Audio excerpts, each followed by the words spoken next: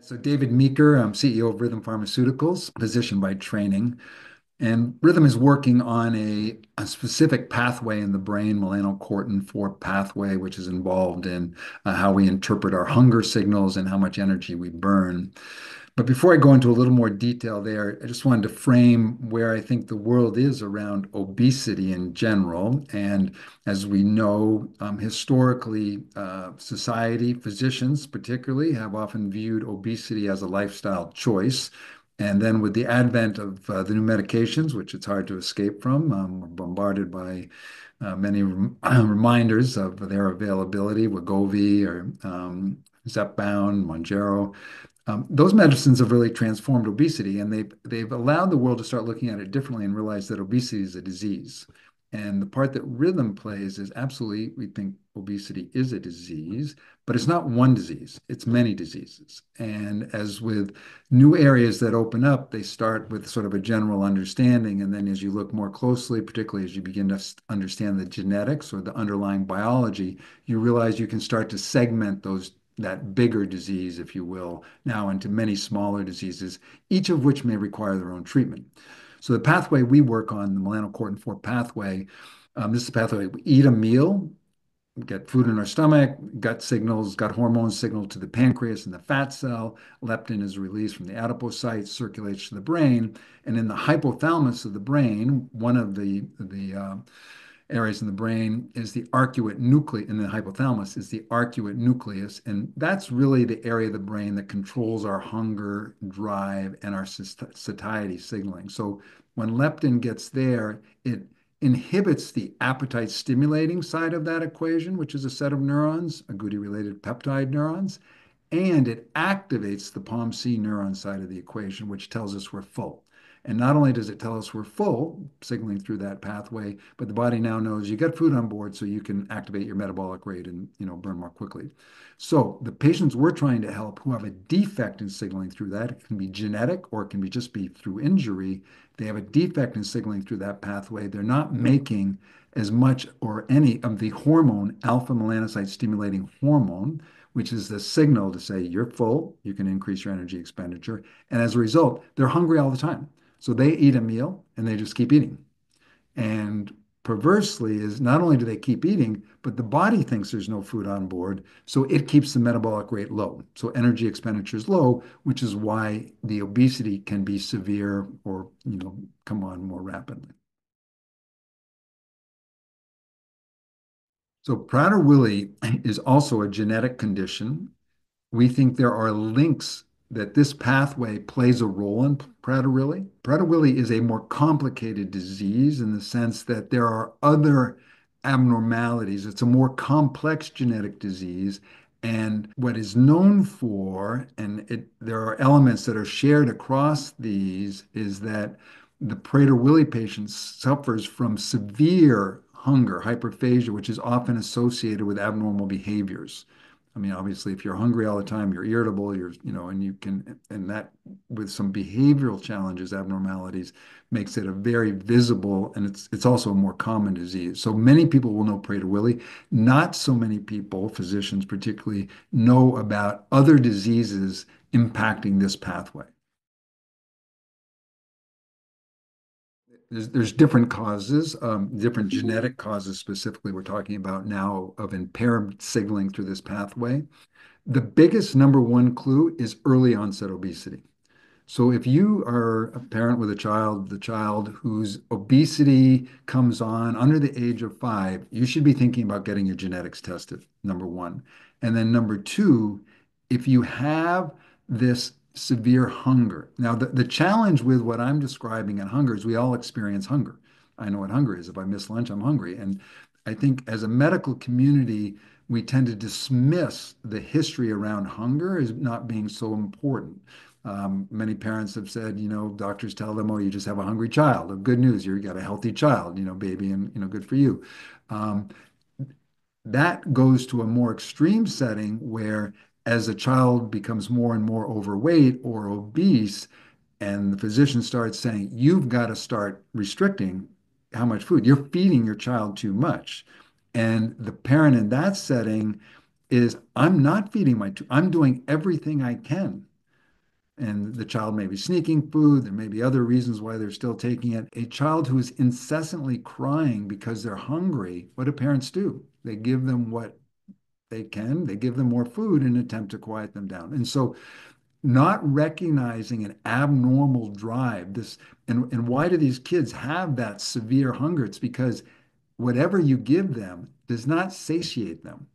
They're missing the signal that tells them they're full. So you feed them, the stomach's full, they're not getting the signal. And so they keep crying, they keep wanting food, they keep, stealing. And there's a lot of behaviors that go along with that, particularly in kids who don't have the adult maturity to try to modulate some of that. So your question was, what should pediatricians be doing?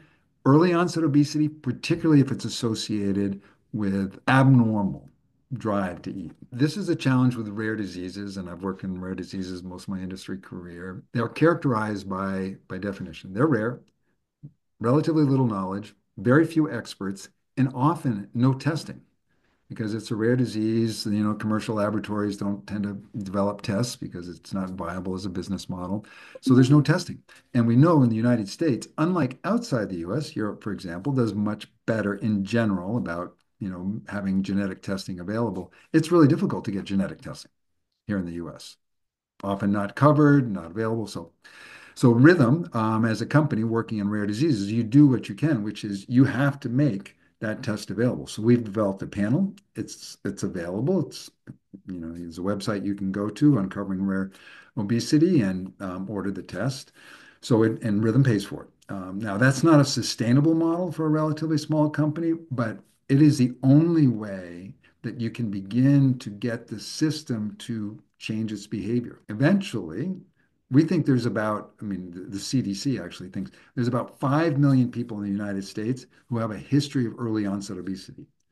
Arguably, all of those patients should have their genetics tested because their challenge with their weight and maybe some of the hunger symptoms I'm describing may be linked to one of these genes. And now companies like Rhythm, and Rhythm in this case, for some of those genetic abnormalities, not all of them, some of them, our drug Imcivree, which is now an approved drug for 3 of the genetic abnormalities, it basically replaces the hormone that's missing. It's an analog of that hormone. So if you have low levels, this drug replaces it. And just like, many hormonal deficiencies, right? Thyroid, you have a low thyroid, you replace it with thyroid hormone.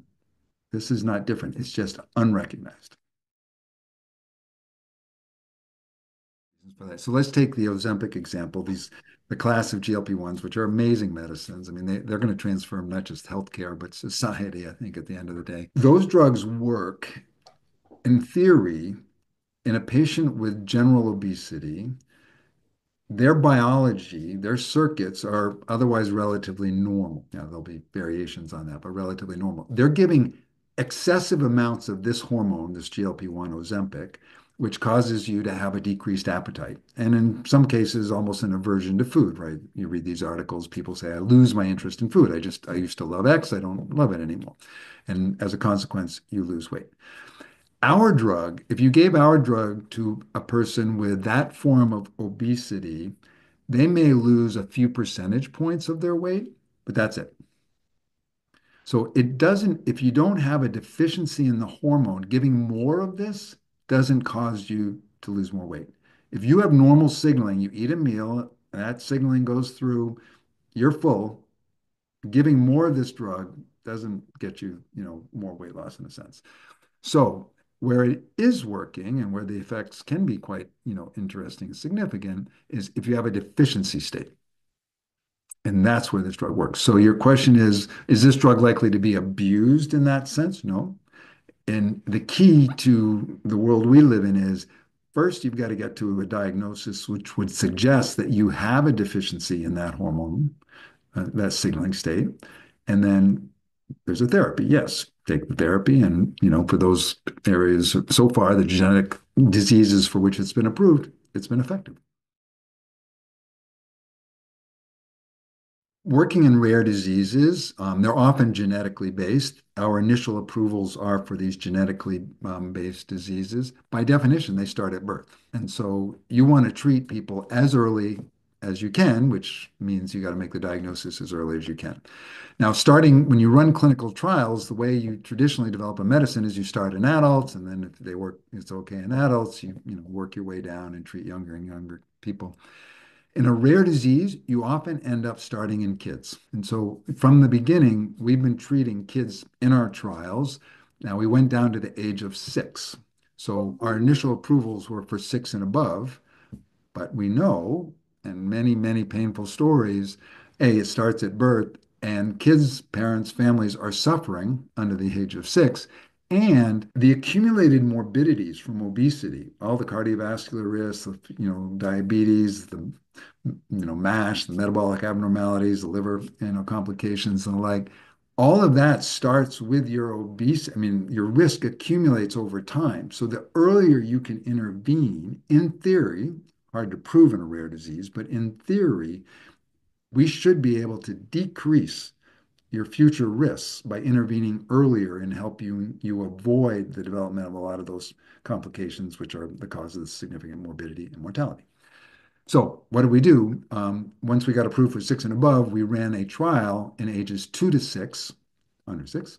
We had 11 patients. Again, super rare, meaning hard to find young kids. They have to be diagnosed, able and willing to participate in the trial. So we got 11 patients, including a couple patients in Australia, some in Europe, and patients in the US. And the 11 total followed for a year and proved that in an unblinded, you don't need controlled trials here. They have a severe disease that doesn't spontaneously get better. They had very good results, meaning pretty dramatic, decreases in their weight. Most importantly, they lost weight, but also now they weren't gaining more as they went through. And it's not the kids, so when I say weight, that's incorrect. Kids will grow. They should gain weight over time, but they're gaining proportional to their height. So we've talked about where we're approved in these genetic diseases. And what's become really interesting, and we have ongoing trials now for patients who are suffering with, classically, these are young kids who have a benign tumor, and the tumor grows in that part of the brain between the pituitary and the hypothalamus. And when they go to surgery to get the tumor resected, and they can live, a normal lifespan often with that. In about half the cases, they injure the hypothalamus. And in injuring the hypothalamus, they build very rapid weight gain. And our very preliminary results suggest that this hormonal replacement, this melanocortin 4 pathway, is part responsible for that very rapid weight gain. And they, in our phase 2 study, they had a good response to this drug, and we're testing that now in a phase 3. But my point in bringing that up now is that for the medical system and healthcare professionals who are out there, there's the classic, genetic, rare kind of diseases, which may cause you to end up in this grouping. But there are these other areas where injury to that kind of brain produces the same physiology, meaning the severe obesity, the hyperphagia, associated comorbidities and the like. So it's become, like many diseases, you start out, observing and, calories in, calories out, and then it's increasingly now down to the underlying genetics, the biology, the different, neuronal circuits in the brain and different therapies that can try to address those in a way that's, more specific.